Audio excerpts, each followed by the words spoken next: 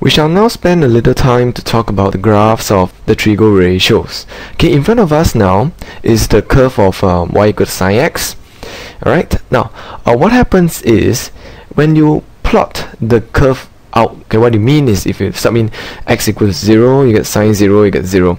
When you sub in x equals to pi over 2, which is 0.5 pi, okay, you get 1. And if you sub in x as pi, okay, and then of course you get 0 and so on. Okay, if you go and plot point by point, this is the shape exactly how you get it. Alright, now the more important question that you must ask, or you may have in your head right now is, okay, other than just sketching it, I mean by plotting point by point to get this shape out, just why exactly the sine curve look the way it looks like now? Okay, let's take a look and try to understand why does the sine curve look like this. Now, suppose we draw a unit circle. Okay, a unit circle is a circle with radius of 1. Okay, so very obviously here, this red circle here has got radius of 1. Okay, center is at 0, 0, and so on. Alright, just how does the circle and what we know about sine can give us the curve that looks like this. Alright, let's say if I were to have a right angle triangle inside this quadrant, okay, in the first quadrant, and I name this angle called theta, okay, or x, or really it's really up to you. Now since I know that this radius is 1, so what I do know is, well, sine theta will be equal to, well, this vertical height, isn't it? Okay, now let's call this vertical height y. Okay, so this vertical height is now y, so it's opposite over hypotenuse, which is 1. So therefore we know that, well, our y is actually equal to sine theta. Okay, now exactly what happened as our theta increases? Okay, let's say theta is a small angle here. Now let's say the theta increases to become a little bigger. Alright, so theta, this angle here, okay, slightly greater than the original theta, and we draw the same vertical line down. Okay, we realize that the vertical line actually increases.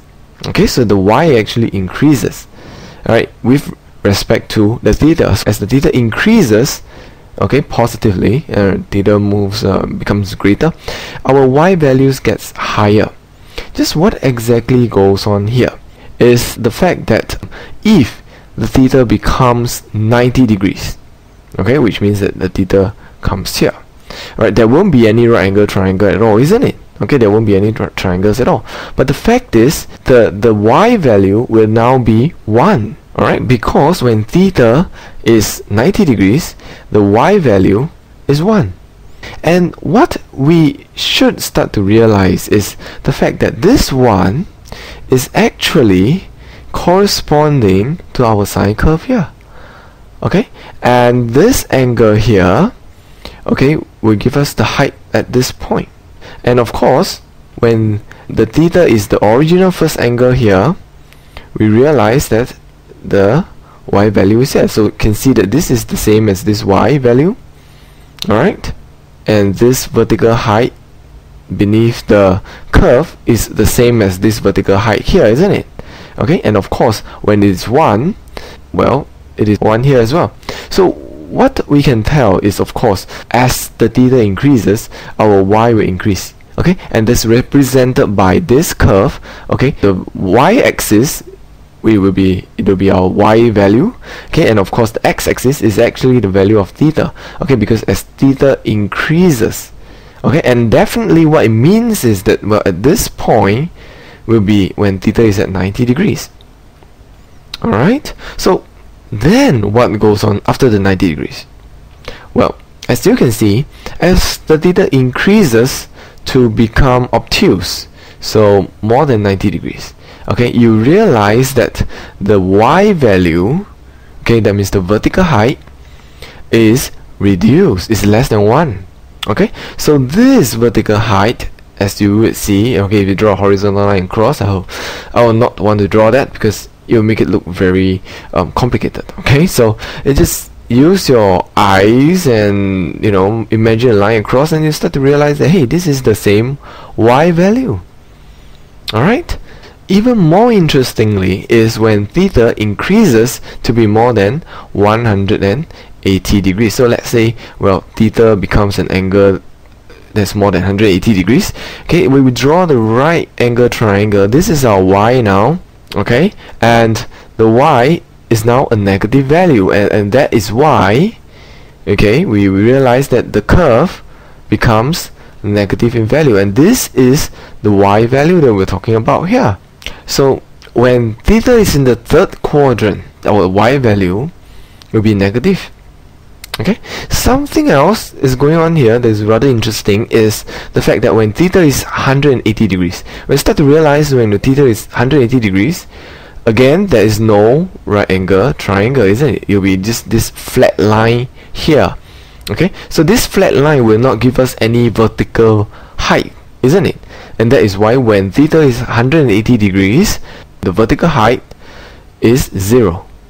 So what we can deduce will be definitely this point here will be when theta is equal to 180 degrees. Now, what this tells us is, of course, the rest of the sine curve. Okay, when this at 360 degrees again, there will be no more y value, and therefore when x is at 360 degrees, or rather theta is at 360 degrees, okay, our y will become 0 once more. Okay, so perhaps I should show you a little bit of what exactly is going on here, animated. Well, this is exactly what I've been trying to tell you. Alright, so as you can see, the y value, which is represented by the blue vertical line here, will move around the circle as our theta increases. Okay, so as theta move anti-clockwise direction, so this is exactly what is going on. Alright, so the sine curve, actually what it really represents is actually the vertical height in our circle. Alright, the vertical height in the right angle triangle in each quadrant as our theta changes. And so that is why our y equal to sine x curve, okay, shortly we call it our sine curve, alright, will look like this. Okay, so what we found out, or what we have learned so far, is that actually the sine curve goes on forever. Okay, it doesn't just stop at 2 pi, and it goes on forever for negative as well. Okay, well, simply because there will be negative angles, okay, and therefore there will be the right angle triangles in the quadrants themselves. So as the angle goes along, as the theta moves along, there will be y values, and that is why our sine curve is continuous this way. What is perhaps more important about the knowledge of our sine curve is the fact that we also must realize that the sine curve, or in fact any trigo curve as we'll learn later on, is always divided into 4 equal parts that represent the 4 quadrants.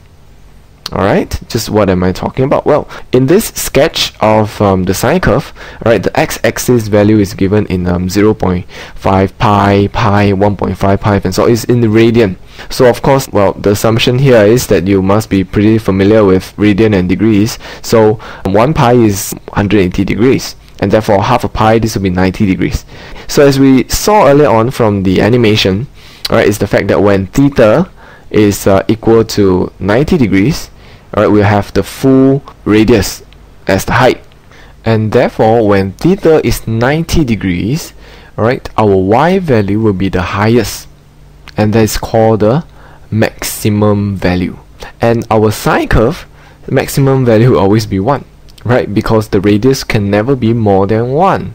Similarly, when theta is 270 degrees, our y will be the minimum value. It all happens inside the circle that we saw earlier on, right? That if theta is equal to 90 degrees, right, the height y will be the maximum, and when theta is at 270 degrees, the height y will be the minimum, which is -1.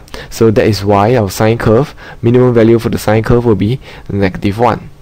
The curve is divided into 4 equal parts to represent the 4 different quadrants. Okay, as we'll see here, this first, second, third, fourth.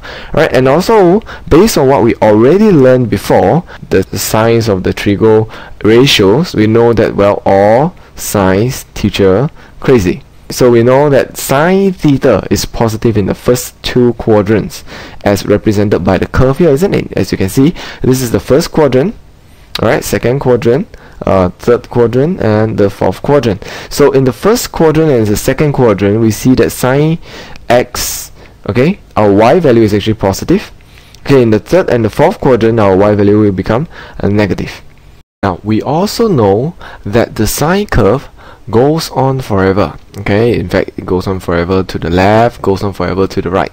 Okay, now, but what we do know, okay, what we can see here from the graph is the fact that in one full round of a circle, that means from 0 to 2 pi, there is this distinct pattern. Okay, now this pattern is repetitive, as you can see, so we call this pattern here one period.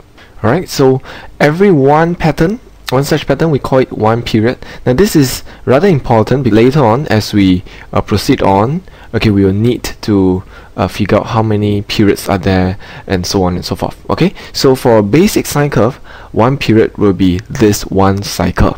The next thing I'd like to draw attention to will be this thing called the magnitude or the amplitude. So the amplitude refers to distance between the highest point of the curve to the middle of the curve. So in this case, this is our curve, and the middle of the curve will be the x-axis. So the amplitude will be this vertical height here, which will be 1. Alright, now this is very, very important, because later on, as we will learn, we are going to shift the curve upwards, downwards, left, right, center. Okay, so we need to know exactly where the magnitude is, okay, or the amplitude is.